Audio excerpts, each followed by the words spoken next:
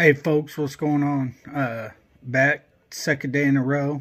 The other video I made was one I didn't want to have to. This one, Hate Week, Arizona, week 1. Starting off with the division early this year. It's in the Bay, and I mean, damn, what is there to say about Arizona? I mean, okay, so y'all got some pieces on your offense, but what have you really done defensive-wise? I mean, you drafted that Simmons kid, and all I keep hearing is, oh, he's going to stop George Kittle. He going to stop George Kittle. No. I don't see a rookie stop a George Kittle. Yeah, no. Not going to happen. And not just that, it ain't George Kittle you guys going to have to worry about. It's Jordan Reed. And the reason I say that, he's healthy right now. I'm not saying he's going to stay healthy all season. I have no clue. But as long as he's healthy, the way he runs his routes is something y'all going to have to worry about. I don't think Buddha could keep up with him. So, I'm not sure, you know, who you got that's going to keep up with Jordan Reed when we run our 2 tight end sets. And I'm also wondering who is going to become Patrick Peterson's new daddy. Because it used to be Crabtree. Crabtree was his daddy.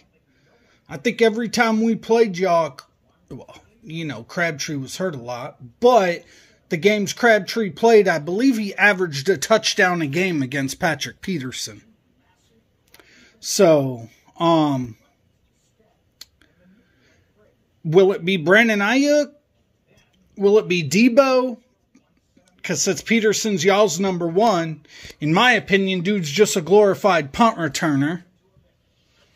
Then he'll probably be on Debo, which will let Ayuk work against one of the other scrubs y'all got over there. This could end up being a close game because of Kyler Murray. Kyler Murray's dangerous. There's no getting around that. B-Hop, we all know what he could do.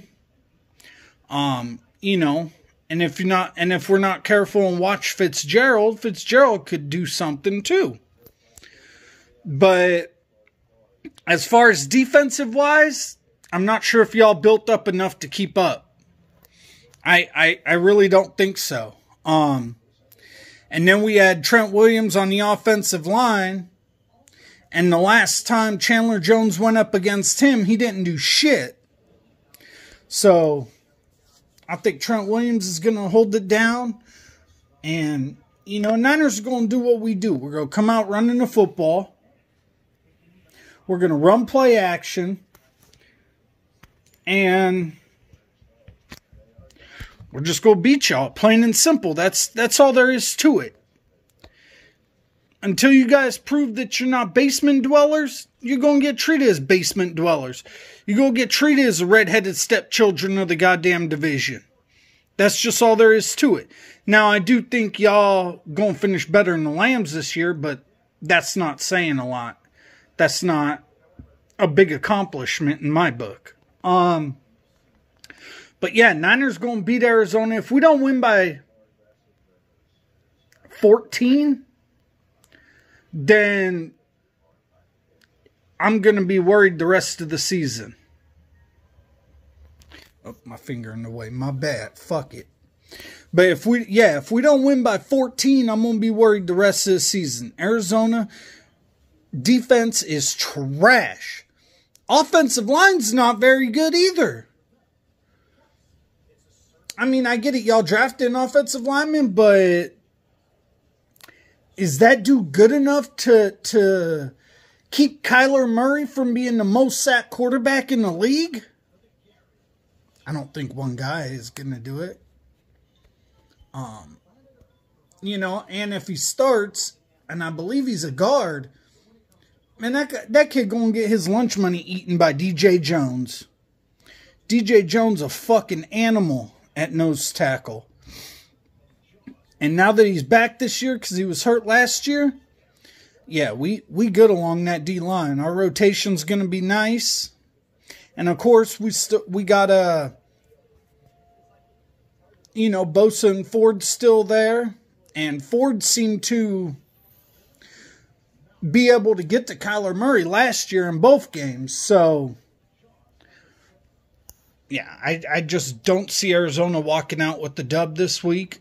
We're going to start out 1-0, and then we'll go from there. But, start knocking off division opponents early, cool with me. And Arizona, y'all got to be the first victim. That's just how it is. Get mad at the schedule makers, not at me. That's just how it is. So, fuck Arizona. Fuck that entire franchise. Y'all are trash, and nothing's going to change about that. That's really all I got. Oh, I just wanted to touch on my brother from another mother, 49 Cents video. Good ass vid, fam. Saw that vid.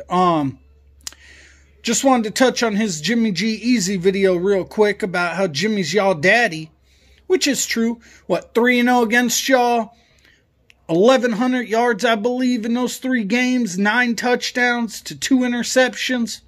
Yeah. Jimmy gonna go out there and fillet you bitches again. So that's really all I got. And catch y'all bitches after the game. I'm out. San Francisco! Faithful. It's not just a slogan, it's a way of life. A franchise and fan alike. Faithful to an entire region known for its hardworking people, unique culture, ruggedly beautiful landscapes, and rich history. San Francisco, the most interesting city in the Union. The San Francisco 49ers have been faithful to the Bay since 1946. Loyalty never goes out of style. Times change, regions evolve, but the faithful never waver. 49ers fandom is passed down from one generation to the next. This is your grandmother's football team, but with a modern day attitude. Feels great, baby. We put on for our city and beyond. This is the land of red and gold and sterling silver. This is championship country.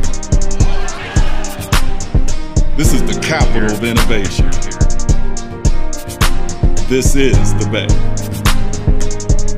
And we're as faithful to you in this area as you are to this franchise. It's time for a new era.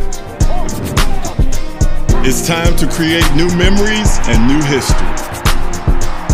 But all the new memories and new history just add to an established and evolving legacy. Niners will win it! Nothing is replaced, only built on.